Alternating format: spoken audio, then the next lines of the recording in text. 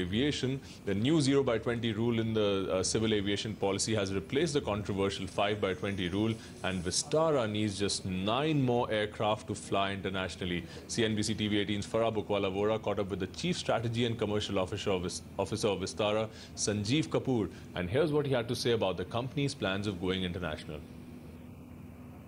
International is not a walk in the park. Domestic is not a walk in the park either. Each market is competitive. Each market has areas where you can succeed and areas which won't work out.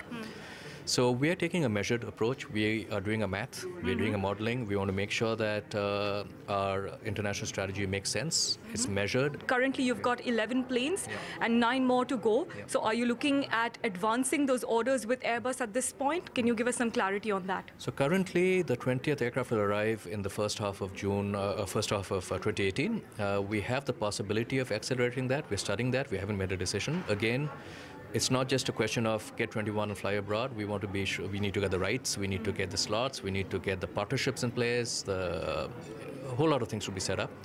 So we're not going to accelerate just for the sake of accelerating, but if it makes sense to bring in the 20 aircraft a little bit sooner, we'll do that, but we haven't yet made that call.